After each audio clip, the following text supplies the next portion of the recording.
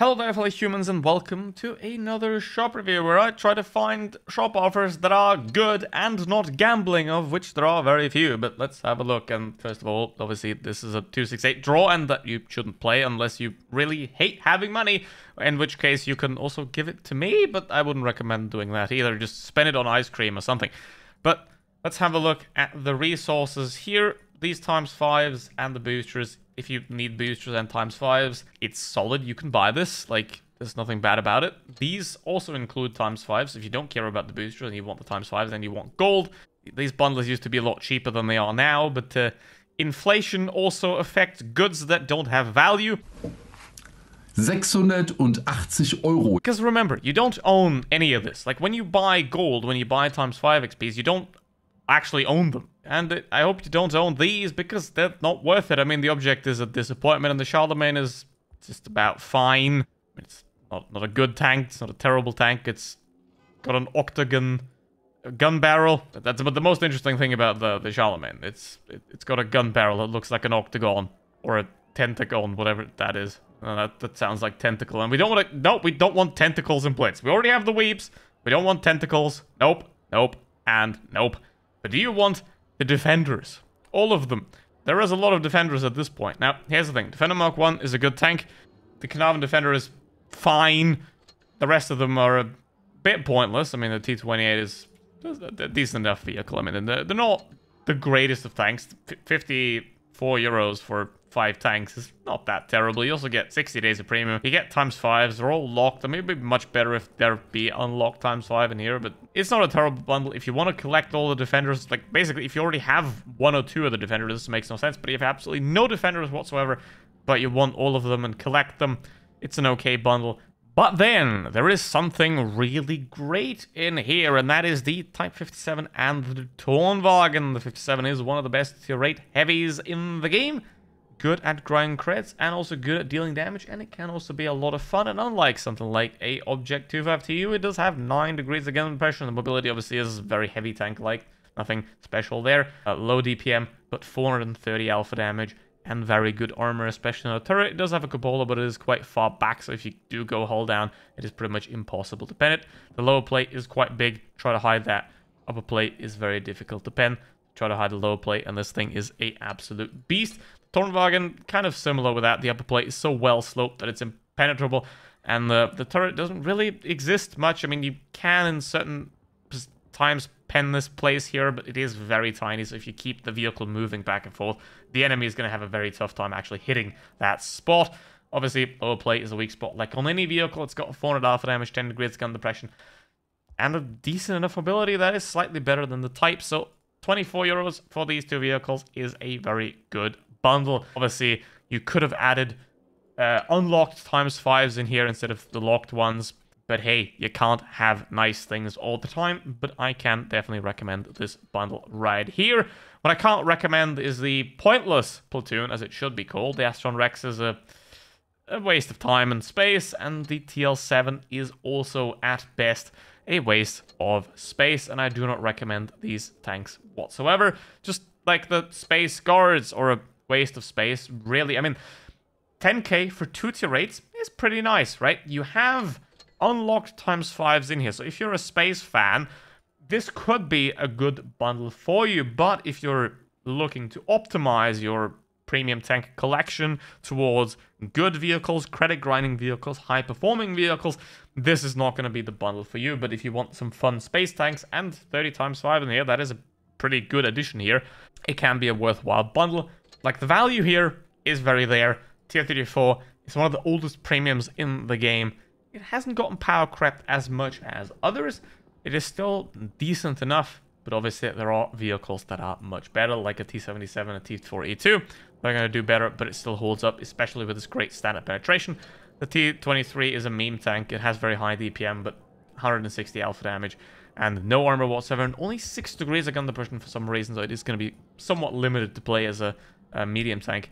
If it was a collector tank, at least you could sell it, but unfortunately it's just a premium, so the best you can hope for is that it gets turned into a collector and then you can sell it for gold eventually, and then it's a pretty good bundle. And then you have the Star Wars tank here. I have no idea about Star Wars, a TIE fighter, I think, something like that it's supposed to be.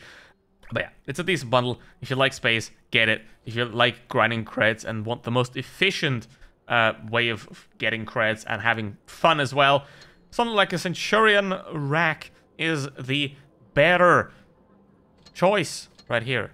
These ×5s are unlocked. Immediately, epic bundle. Buy this and buy it now. There's one downside to this vehicle, that it's alpha damage, but if you're a okay to decent player, you're not going to have any problems with that. These ×5, once again, I repeat, are unlocked, and for 8.5k with this vehicle, it is a strong tank. But keep in mind one thing. If you have the STRV-81, if you've gotten the STRV-81 for free, you don't need this one. The difference, this vehicle is better, but the difference isn't large enough to really justify purchasing this one on top as well, unless you really love the STRV-81 and be like, oh, I want this tank, but slightly better. Then this could be an excellent bundle. If you don't have the STRV-81, if you missed out on the free subscription, this is what I highly recommend picking up right here. Also with the ×5 XPs. And then down here, we also have the XM66F container and the TSL7 Defender container. Obviously, I don't think I have to tell you that containers are terrible and this is a bad offer. The vehicle is, it's fine. Nothing special about it. It's just fine. So once it comes in the shop, if they would have chucked it into the whole Defender bundle up here, like just chuck it in here, 6 Defenders, 54 euros. That would have been cool, but nah, gonna sell it in crappy crates, so... Alright, let's go in the TSL7 Defender, which obviously this is a press account. This is not my actual account because I would have never paid for this vehicle, let alone in crates. But yeah, the enemies have 2 light tanks, but none of them are in a clan and none of them are competent, which means this is basically a free win. Unless obviously those guys over there just throw away. So my goal right here is to push as quickly as possible, take the map control, surround the enemy. Right, that is the most important thing on a map level, on a battle level, is to gain map control, is to surround the enemy, because if you can attack the enemy from multiple sides at the same time, they can only point their strongest part of their armor towards one side, and they can only fight towards one side effectively. I have no idea how that actually bounced, and I don't even know what the hell this vehicle is supposed to be based on. Probably some kind of prototype, but yeah, it's getting wacky. But yeah, it's a fine tank, but fine is not enough to warrant thousands and tens of thousands of gold worth of crates. Fine is 5,000 gold. Excellent is 8,000 gold. Outstanding, the best of the best, would be a maximum of 10,000 at the most. But you have to pay something like 60,000 gold to get it with charms, which is obviously the most likely way of obtaining it with gambling. It's the only true way you can guarantee getting it. Obviously, the crate drop chances are in the way that you're on average going to get it every 25th, but you're guaranteed to get it every 30th. But because averages work as averages, you have to assume that you're always going to need 30 charms to actually obtain the vehicle. So obviously, I'm going to have to K2. That's not actually pushing me, which is surprising. I have magnetic ground shells.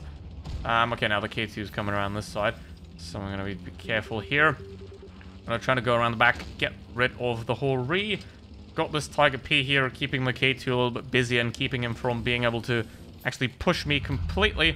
But I'm going to have to be, again, careful, because if he goes around this side, I don't have anybody truly covering me here. Which means I'm going to now turn around again, move away from the K2, going to put the shell into him, going to put another one into him. And now my goal is to, ideally, well, I can't really put the M41D into a position to fire at him because he's never going to be able to penetrate the front in most cases.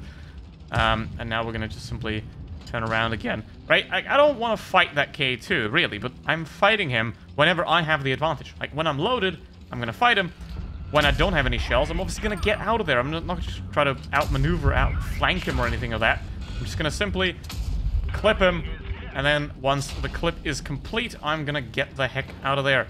And obviously we're going to lose this battle because even though the enemy mediums, well, the enemy lights were incompetent, they were more competent than the rest of my team. And I'm just going to fire at this guy, get rid of him. Now I'm going to get M41D'd. Just about that. Come on, ram into me, please. Nope, he's not going to. And now I'm going to die, but I did 3k damage. Who actually cares about the result of the battle when I did well enough? Okay. I'm gonna die now. There we go. That's this tank. And remember, any tank, it's 80% player, 20% tank. The result of the battle. That's why you don't really trust win rate stats for the most part. They're a decent indication, but they're not all that trustworthy at the end. This vehicle, like I said, it's fine. It works. It's not terrible. It's not a T25 pilot, but it is not worth it in crates. If they would have added it to the Defender bundle, it would have been like, hey, cool, get the Defender bundle if you want the Defenders. But this way, it is not worth it. It will never be worth it. And unfortunately, I'll have to keep saying that until the end of time, because Wargaming is obviously never going to change their tank release strategy. With that said, thank you for watching. See you next one. Goodbye.